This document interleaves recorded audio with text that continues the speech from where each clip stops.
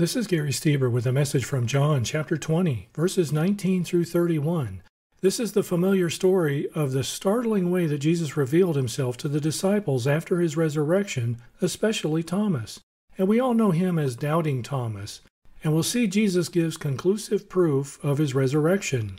Now Jesus in his resurrected body gives the disciples and us 5 things. He doesn't give us new teaching. The teaching that has been given is complete. But there are things that Jesus wants us to have, and that's set against the backdrop of Thomas, who's unable to believe that Jesus appeared to the other disciples. Now, whether you're a believer in Jesus as the Messiah and God in human form, or have doubts as to whether any of this is real, this message is for you. This message will deepen your faith in Jesus, or give you every reason to believe that Jesus is who he says he is. Now, if you follow the Explore the Bible study schedule, like we do, we give away our study materials for free, with no obligation.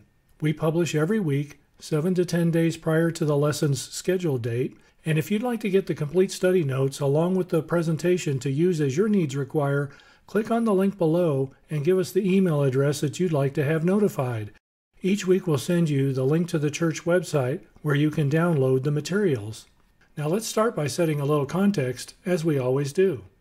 Now we've seen that after Jesus' death and burial, the disciples were rightly confused and in despair, and that changes to wonder and excitement on Easter, on resurrection morning. And we've already seen Jesus is risen, and that he's shown himself to Mary Magdalene after Peter and John investigated the empty tomb. Now between John chapter 20 verse 18 and verse 19 is the Emmaus Road story that's recorded in Luke chapter 19. That's the afternoon of Easter Day. And in the story that we look at today, we'll see that it's now Easter evening. Now let's go ahead and pick it up in John chapter 20, starting at verse 19. On the evening of that day, the first day of the week, the doors being locked where the disciples were for fear of the Jews, Jesus came and stood among them and said to them, "Peace be with you." When he had said this, he showed them his hands and his side. Then the disciples were glad when they saw the Lord. Now this day is identified the same way as it was in verse 1, with a Jewish legal description of the first day of the 7. And we would call that Sunday, but that term isn't used in the Bible. And the verb that's translated here as locked is a word most commonly translated as shut, but it's in the Greek perfect tense, and in a case that implies ownership. The perfect tense implies that it's been shut in the past for all time, not needing to be repeated. The picture is that of an owner who has closed the door with the expectation that no one will be able to enter, which is why many versions translate this as locked. These doors, plural, were locked in a way that's given great emphasis. Now the question is why? Well, because the disciples were fearful of the Jewish leaders. They killed Jesus, but they believed the testimony of Mary Magdalene and the testimony of Peter and John as to what they've seen, but they have no idea what's going to happen next. The doors were shut and they weren't opened, but Jesus came in and stood among them. Now when it says Jesus came, the word came is a common word used over 600 times in the New Testament. What isn't common is that Jesus came into a room that was inaccessible to any normal person. Jesus was able to pass through the locked door or through the wall, and he does that in the same way that he passed through the grave clothes and the tomb that was cut out of rock, and the opening was covered by a large rock. Now, while Jesus was alive, he was fully God, but he was also fully man, and he limited himself to the laws of humanity. He couldn't pass through a door any more than you or I could under this self-imposed limitation. But beginning with his resurrection, his body was changed in some way that made these kinds of things possible. Now, the term disciples here may mean that there are more people than what we think of as the original 12 disciples. Judas, of course, wasn't there, and we'll find out later that Thomas also wasn't there. But Luke chapter 24 suggests that there may have been more there than the remaining 10 present on this particular occasion. Now the phrase "peace be with you" is a common Jewish greeting, but it's much more than a greeting. The phrase speaks of being complete with God's purpose, and we can understand that to mean doing the work of the Father, which is our call in our life. Now of the 5 things that we see that Jesus gives here, the first thing Jesus gives is peace. In John chapter 14, verse 27, Jesus said, "Peace I leave you, my peace I give to you." And there are 3 aspects to peace in the Bible. There is a peace with God, and we get that through faith in Jesus. Paul tells us, since we've been justified by faith, we have peace with God through our Lord Jesus Christ. We're told that in Romans chapter 5, verse 1. And we also have peace from God. Speaking of Jesus, Paul says, "For he himself is our peace, and he came and preached peace to you who were far off, and peace to those who were near." We're told that in Ephesians chapter 2, verses 14 through 17. And finally, we have the peace of God. And Paul put it like this: "The peace of God, which surpasses all understanding, will guard your hearts and your minds in Christ Jesus." He tells us that in Philippians chapter 4, verse 7. Now, Jesus didn't come to scold the disciples for scattering during the crucifixion, because that was all part of the plan. He comes to encourage the disciples and remind them why they've been chosen to be part of God's purpose in changing the world. Now, it seems that they didn't recognize Jesus immediately, but they certainly did after seeing his hands and his side. The second thing Jesus offers is proof to the disciples that it is he. Now, imagine how big the understatement is that they were glad when they saw the Lord.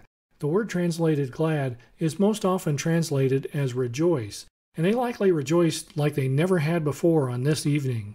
Verse 21, Jesus said to them again, "Peace be with you. As the Father has sent me, even so I am sending you." And when he had said this, he breathed on them and said to them, "Receive the Holy Spirit. If you forgive the sins of any, they are forgiven them. If you withhold the forgiveness from any, it is withheld." Now Jesus repeats the message, "Peace be with you," no doubt to quiet the disciples down. And after doing so, the third thing that Jesus gives the disciples is an assignment or a mission, as he was sent on assignment as a messenger. This sentiment was in Jesus' prayer to the Father for all of his disciples, including us today, in John chapter 17, verse 18. Now let me ask you a question. If we're sent as Jesus was sent, what does that mean exactly? Why was Jesus sent? Well, Jesus came to seek and to save the lost. We're told that in Luke chapter 19, verse 10. Jesus didn't come so that we would know more intellectually about God or to improve our economic or our social standings. He didn't come as a conqueror, which is what Pilate was afraid of. Jesus did a lot of things to demonstrate that he was the Christ, like healing people and walking on water, but those were all secondary, done so that we would know that Jesus is the Christ that Scripture had foretold. And we see the fourth thing that Jesus gives the disciples is the Holy Spirit. And we see a change happening to the disciples here. There's a relationship between receiving the Holy Spirit and being saved, spiritually speaking. For the disciples to be sent as Jesus was sent, there's a necessity for them to have the Holy Spirit in them. And the same is true for us today. Now, God breathing new life into a person is a common event in the Bible, and that should bring to mind God breathing life into Adam, which is recorded in Genesis chapter 2, verse 7. And we also know of an exceedingly great number of dead, dry bones that had the breath of life breathed into them in Ezekiel chapter 37. And there's an account of two witnesses in Revelation chapter 11 that had the same thing happen to them after being dead for 3.5 days. And here, Jesus breathing on them isn't meant to give them earthly life, but kingdom life, filled with the Holy Spirit. Now, there are different opinions as to what exactly is happening here. And we know that the Holy Spirit came upon the disciples in power at Pentecost in the 2nd chapter of Acts. Now, some commentaries say that this is where the disciples received new eternal life as believers in Jesus. And some say that they received the Holy Spirit here as they received the power of the Holy Spirit on Pentecost in a greater dimension there. And some say that this is a partial and a symbolic fulfillment of the giving of the promised Holy Spirit. And some say that this is Jesus connecting their need for the power of the Holy Spirit to the mission that he's sending them on. They can't, and we can't, be sent from the Father in our own power. We need the power of the Holy Spirit. Now, in either event, notice that by Jesus breathing on them, they got whatever Jesus had. Now, we've lived in a world of social distancing and the wearing of masks in order to prevent that from happening. But the point here is that Jesus didn't give them something inferior. He gave them exactly what it was he had. Now, Jesus passed through closed doors with peace, with proof, and with purpose. God doesn't forgive sins because John or Peter or you or I forgive sins, nor does he withhold forgiveness because we withhold forgiveness. This is a commissioning of the disciples to proclaim the gospel. Those who accept the gospel have their sins forgiven. and those who do not, do not. The disciples, including us today, can bring forgiveness of sin to sinners in this world by declaring the gospel to them. God's done everything to bring about forgiveness of sin. It's our duty to share it, but it's the responsibility of the unbeliever to accept and receive this forgiveness by accepting the gospel message. The fifth thing that Jesus gives the disciples is the authority to announce that a person's sin is either forgiven or not, based on whether they accept the gospel or not. And he gives those same 5 things to believers today. And we could easily refer to this as the first time that Jesus gives the Great Commission. Verse 24, Now Thomas, one of the 12, called the twin, was not with them when Jesus came. So the other disciples told him, We have seen the Lord. But he said to them, Unless I see in his hands the mark of the nails, and place my finger into the mark of the nails, and place my hand into his side, I will never believe. Now Jesus is going to use Thomas perhaps as a real-life illustration of this principle of a person accepting or not accepting Jesus by accepting the testimony of another person, of hearing the gospel and receiving the gospel. Now notice that Thomas is a twin. Have you ever really thought about that? Who and where was the other twin? Well, in our study of John, we saw that we are like the woman at the well in a life of adultery, spiritually speaking, before our faith in Jesus. And we were just like the man born blind before our faith in Jesus. And here, before our faith in Jesus, perhaps we're a lot like Thomas in our doubt as to whether the message is real, so much so that we could be his twin. Now, when he says the other disciples told him, We have seen the Lord, the verb told is in the Greek imperfect tense, which means continual action. They kept telling Thomas that they've seen the Lord. We've seen the Lord. Thomas, we've seen the Lord. We don't know where Thomas was, but where he was really wasn't important. But what we see here is that distance from Jesus can develop doubt. We need to stay close to Jesus through prayer and stay close to the Word in the Bible. And if we look in the wrong direction, we won't see the right thing. The real question here is, do we have defiant disbelief or do we have sincere doubt? Those are 2 different things. There's a difference between not having enough information to believe and there not being any amount of information that will ever make me believe. Now there's a double negative with a hard not in the phrase, I will never believe. Thomas makes a strong, defiant statement. Thomas doesn't accept their witness. Now there's the possibility that his position might change, but it's going to require absolute proof. And he doesn't need to just see Jesus, he needs to see his hands, and more than see, he needs to literally put his hands into the hole in his side. Thomas has a mixture of defiant disbelief along with some healthy doubt. Thomas gets off lucky as history refers to him as Doubting Thomas. This is Thomas in direct defiance. This is a Thomas who will not accept the testimony of more than one witness, and these were good friends of his, having been with them for 3 years. This is Thomas making a totally unreasonable requirement for Jesus to reveal himself.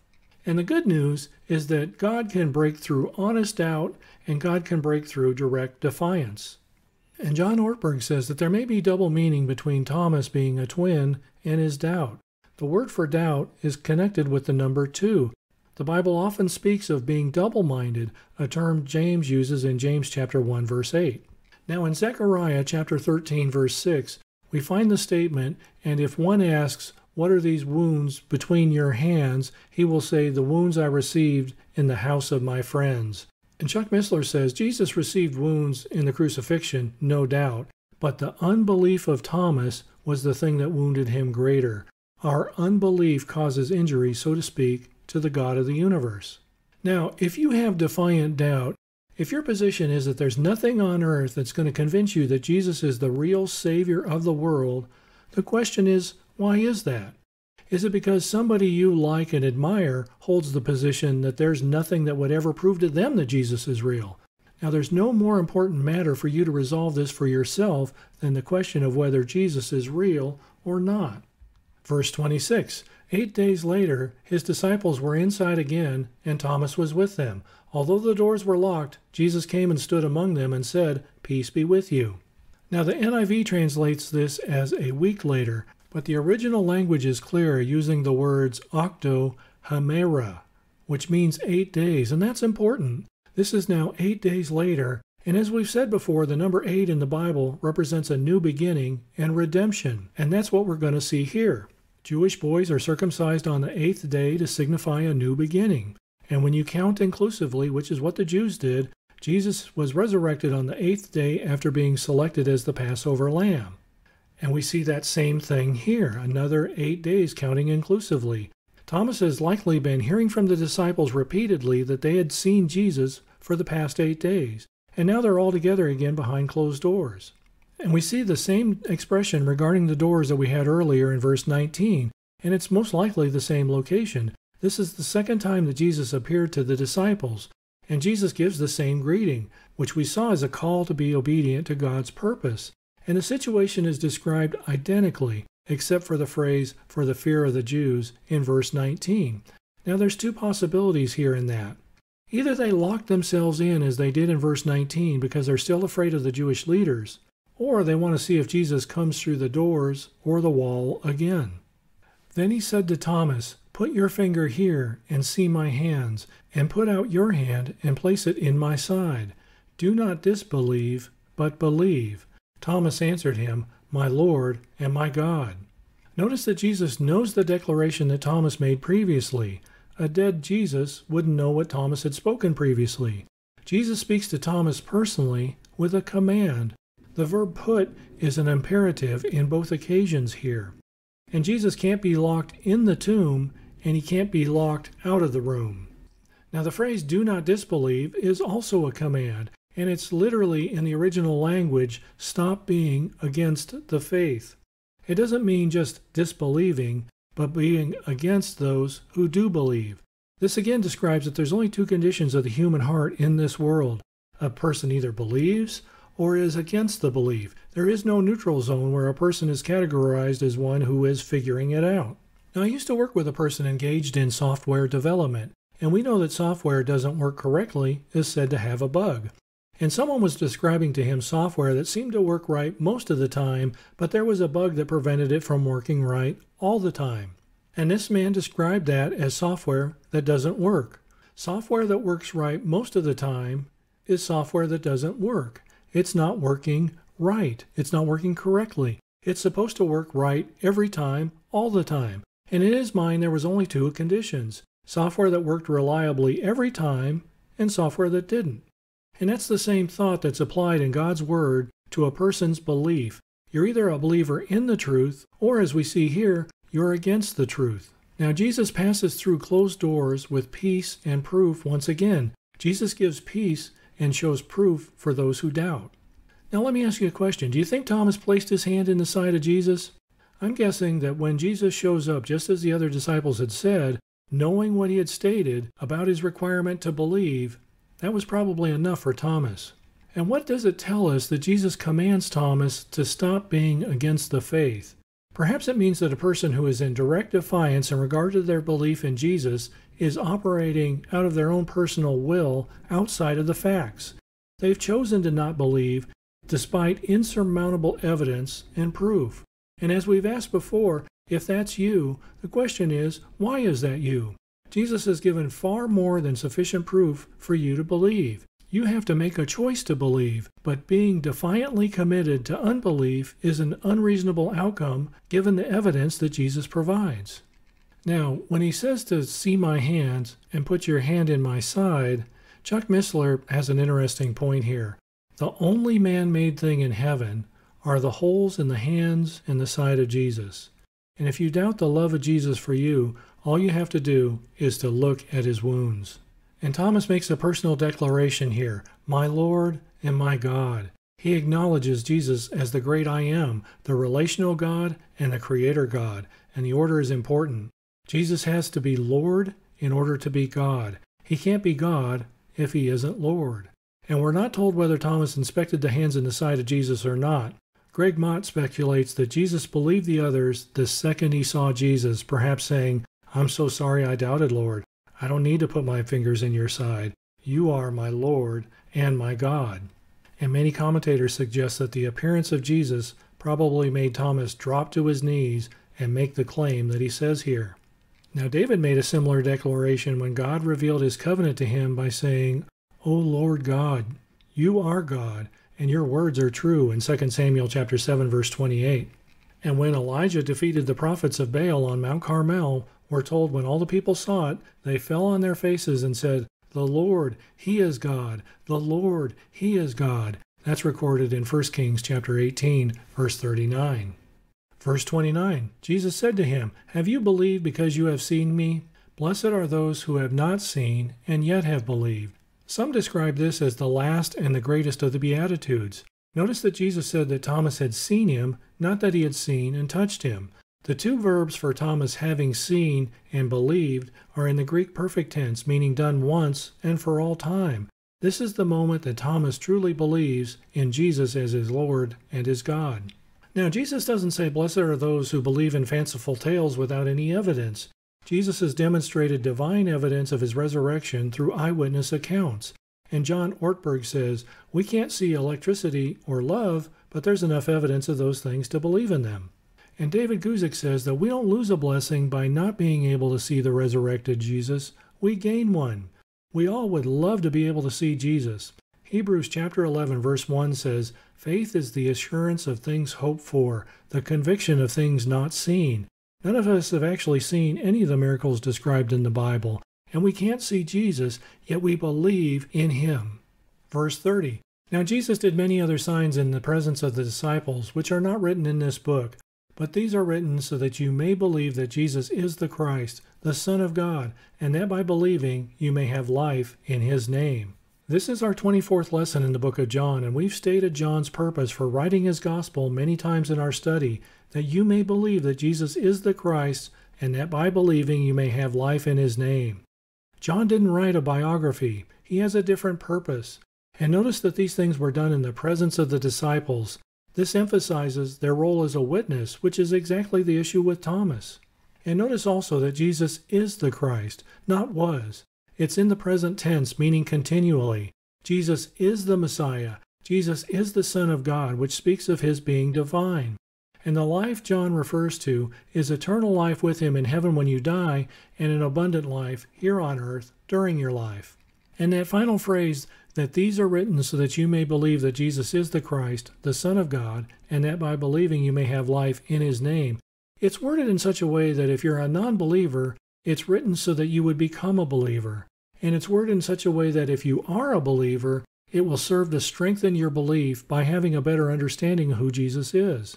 It's written to represent both purposes. Now let me ask you a question. How does that work exactly, gaining this life based on our belief? Well, in Genesis chapter 15, verse 6, we're told of Abram, before God changed his name to Abraham, he's the father of faith in God.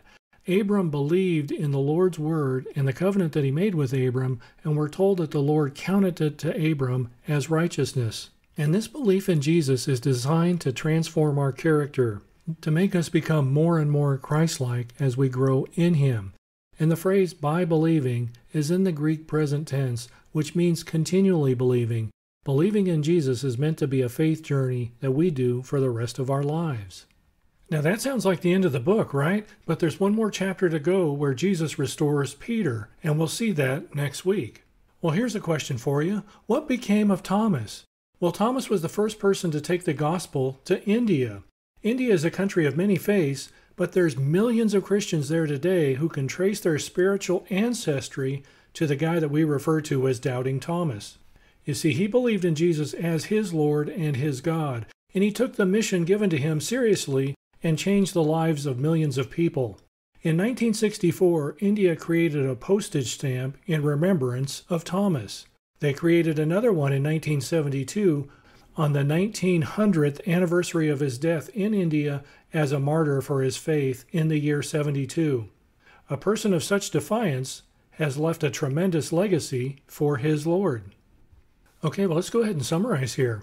First, if you're a believer in Jesus, we see that his resurrection gives us peace, proof, the Holy Spirit, a mission, and authority.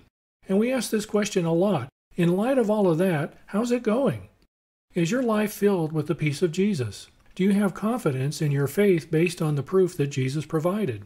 Do you feel empowered by the Holy Spirit in your life? How is your mission to save those who don't believe around you going? And if those aren't going all that well in your life, as we said earlier, distance can cause doubt. And as we've said many times, if we draw close to Jesus, he'll draw close to us. Second, I saw a video online recently of a person who was filled with the authority part, arguing with somebody that they were going to hell because of their lifestyle. Now, that's not what the Bible teaches, nor is it the message of Jesus. It's also not the approach that Jesus used with Thomas, who had a very stubborn heart. Jesus treated Thomas firmly but with respect and love. He met Thomas where he was without scolding him. And the Bible teaches that if you confess with your mouth that Jesus is Lord and believe in your heart that God raised him from the dead, you will be saved. That's the only thing that saves a person, and not doing that is the only thing that keeps a person from being saved. This person that I saw online was filled with the authority, but short on the peace of God and the influence of the Holy Spirit, making them more than just a little bit out of balance.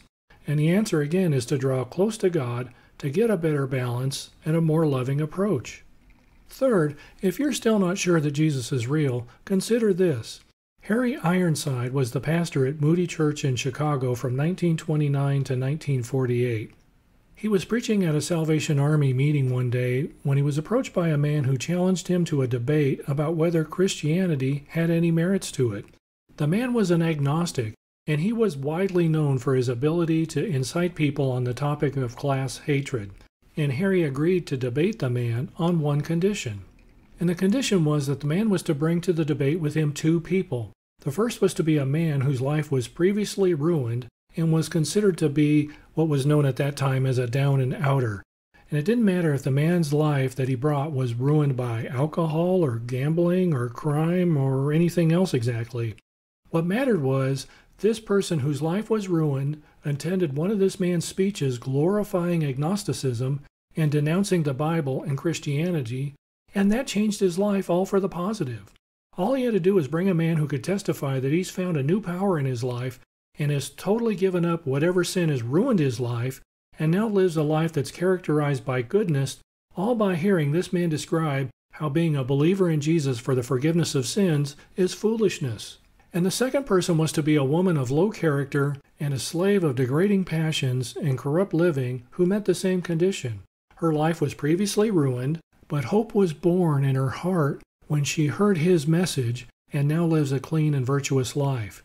If he promised to bring two people meeting this qualification, Harry would bring 100 who met the same degree of despair in their life, but who was gloriously saved by the message of the gospel and whose life was completely transformed by the miraculous, saving power of Jesus and the indwelling of the Holy Spirit. Well, the man who challenged Harry to the debate turned and walked away with a wave of the hand. He knew that his message and his whole philosophy were empty. It couldn't turn bad people into good people. It couldn't help anybody. Observation and experience point to people whose lives has been remarkably changed by belief in the faith of Jesus for 2,000 years. Now, you won't find one person who's a believer in Jesus who's without sin. But you can't count the number of hospitals and schools and universities that were started by believers in Jesus for the sake of helping their fellow man improve their life. And finally, the question is, do you believe? That's why John wrote the book, so that we may believe. Can you say, like Thomas did, that Jesus is my Lord and my God? If you can't, the question is, what are you placing your hope in? If you're not yet a believer and you're looking for verifiable proof that Jesus is the true Savior of the world, well, I can't prove that to you. I can't meet that standard for you. And that's good news. You know why? Because God is a personal God and meets each of us where we are, just like Jesus did with Thomas. God can prove he's real to you in a way that's clear and unmistakable to you. And Jesus isn't likely to show himself to you in the way that he showed himself to Thomas or to Paul. Today he works through people around you and the Holy Spirit. And Paul said, faith comes from hearing, and hearing through the word of Christ. He said that in Romans chapter 10, verse 17. Now, if your position is that there's nothing on earth that will prove that to you, well, God will absolutely prove it to you one day. Paul describes that by saying, speaking of Jesus, being found in human form, he humbled himself by becoming obedient to the point of death, even death on the cross.